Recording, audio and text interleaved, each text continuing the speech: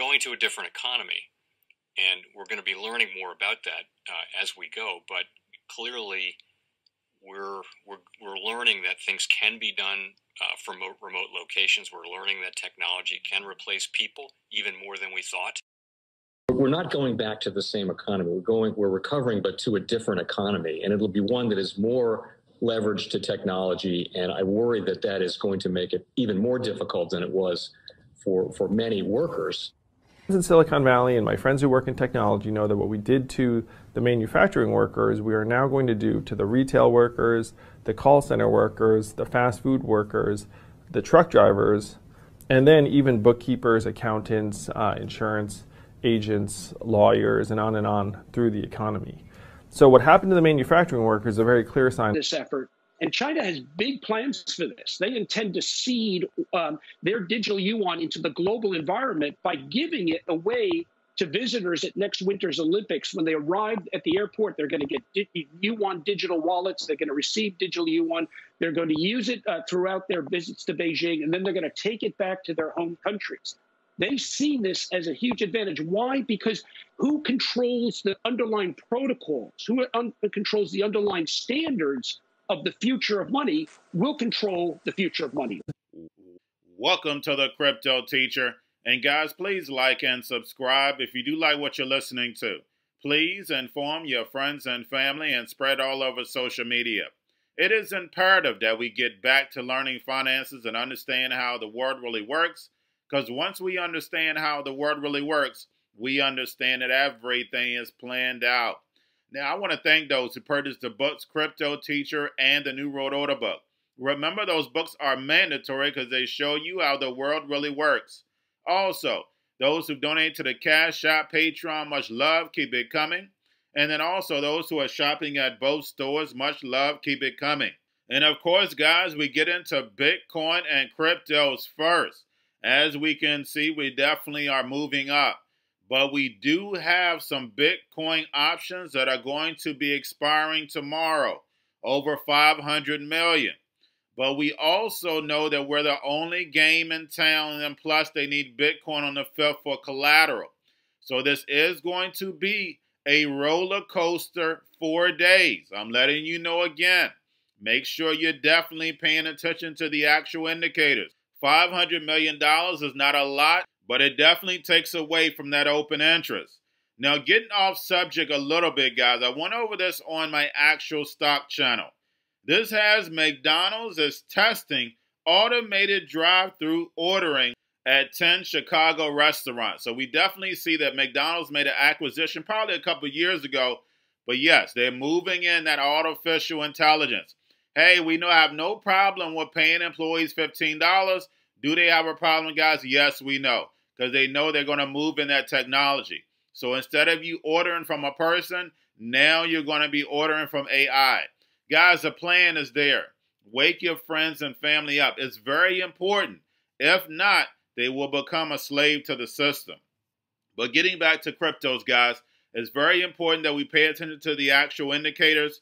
Right now, as far as with inflows, we see Ethereum, Cardano, Ripple, Polkadot definitely are getting some inflows. Plus, guys, do not forget to pay attention to the actual indicators. We have volume, Tether, USDC. Do not forget to pay attention. Plus, we have the Fed, which is very important this month, guys. Make sure you're pulling an app up. See how much money they're using to manipulate the yields. And then plus, we know Janet Yellen's fund ends. And we have Grayscale. Grayscale lockup period is going to end at the end of this month or beginning of next month. And then also they've had that Bitcoin trust locked up this whole time. Now getting over into a little crypto news, guys.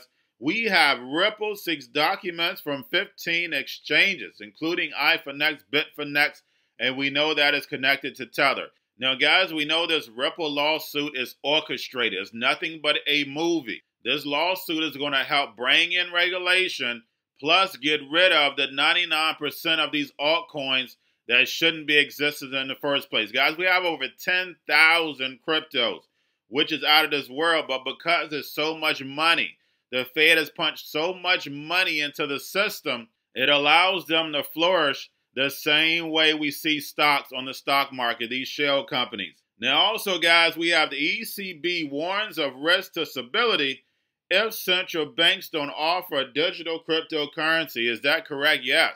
Remember, they create the problem. They wait for the reaction. They run in with the solution.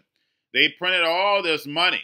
They have no choice but to bring it digital. If not, we'll have inflation that will be out of this world. I don't care whether we don't have an interest rate or not.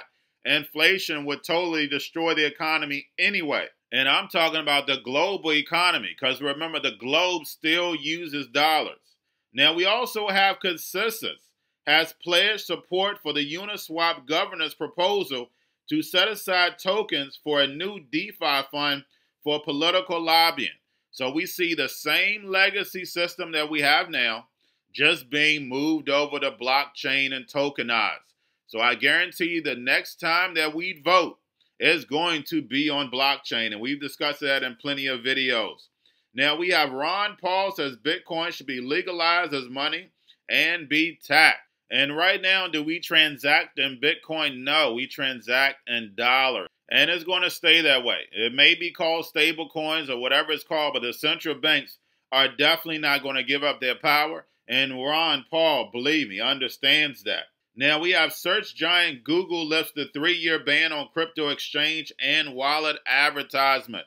And is this big? Yes. And why is it big? What do I always tell you about, guys? Image. When people constantly see it, they're automatically going to adopt it in the subconscious mind. That's how TV works. And if it's not there, out of sight, out of mind. Now, we also have Credmark, who was doing crypto credit reports, raises $5.5 million to create a platform for risk modeling DeFi protocols.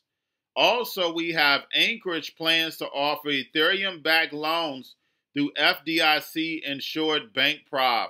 And guys, we know these loans are definitely coming. The reason why, guys, not only because we're going to the bear market, but I'm speaking once we get into utility phase. Loans, fees, that's how the banks generate income. That is not going to change, guys. It's going to be tokenized and put on blockchain. And then lastly, guys, we have Paxful launches e-commerce tool for businesses to receive Bitcoin payment. And we definitely see adoption moving fast forward. But we know Bitcoin is just that distraction. We know Bitcoin Lightning is working behind the scenes, that second layer that's going to be moving these micro payments. But guys, that's all I have for you. Don't forget about the books, Cryptoteacher and the new Road Order book. Also, if you're new to cryptos, Coinbase, Bitrue, Binance, do not forget book links and crypto links are in the description. The Cryptoteacher stock channel. I uploaded a video yesterday, guys. Make sure you check that out. It's very important. Cryptoteacher stocks. You have your Kobo, your chip stocks, your banking, your gaming. While everybody's sitting at home, got that home stocks, the C-word, the biotech stocks. And while everybody's at home getting free money and waiting on that free money, what are they doing? Drinking and smoking weed. Don't forget about those stocks, and y'all have a wonderful day.